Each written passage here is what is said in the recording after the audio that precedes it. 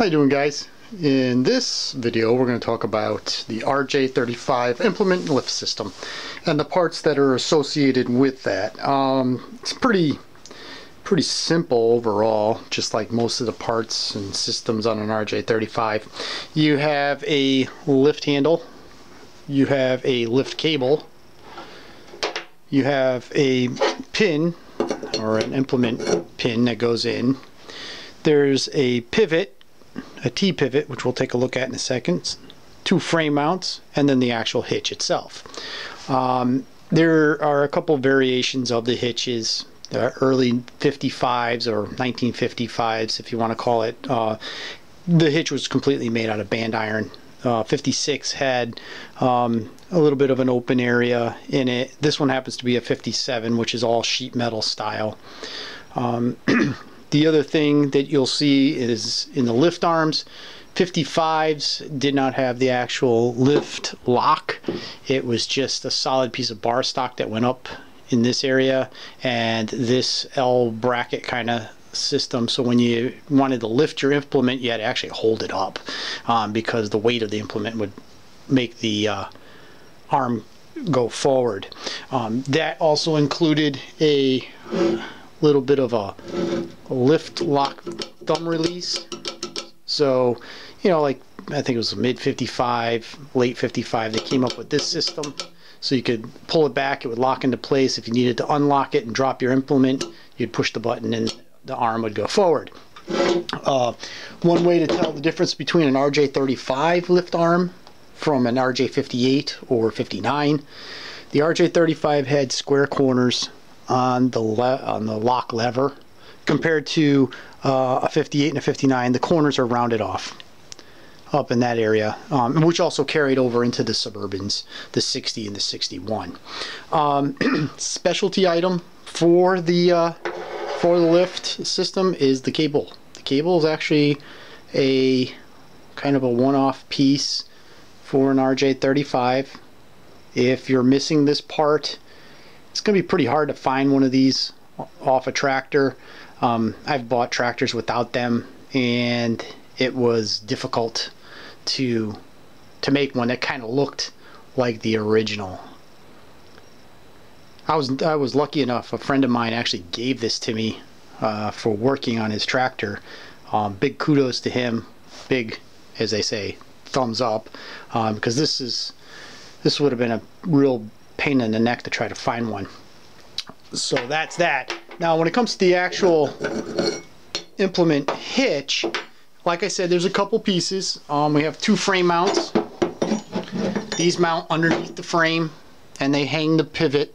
The pivot itself is pretty simple. It's just a piece of two pieces of 3/4 inch bar stock. Excuse me, I'm sorry about that. 3/4 inch bar stock. There's a washer welded.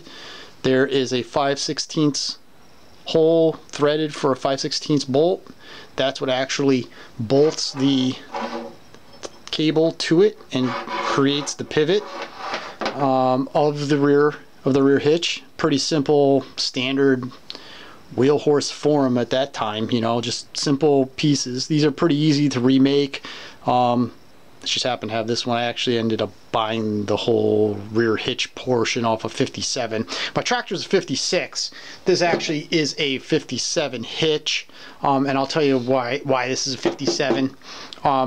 Typically I'll just remake this because these are usually really rotted up or they're frozen to the hitch, so you really have to beat the heck out of it to get it apart. But there's that. The hitch itself, this one happens to be a 57. We know this is a 57 by way of all sheet metal construction. Obviously this is not sheet metal, but the actual implement slot is all sheet metal.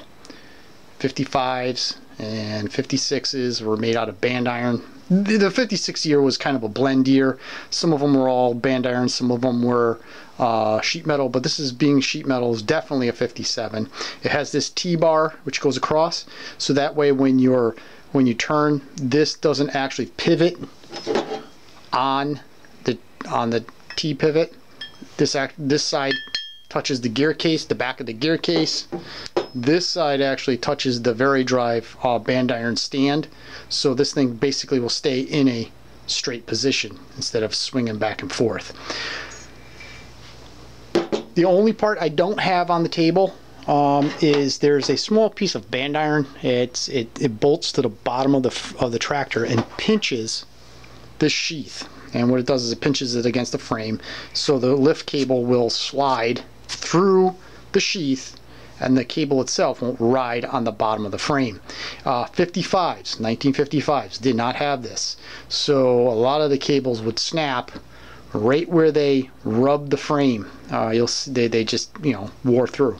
Other places that you'll see some problems is right here where it bolts to the top of the pivot that goes up here, because there's a lot of like bending pressure right there. Like this thing torques and twists back and forth as you lift and lower an implement. Sometimes it'll snap off there.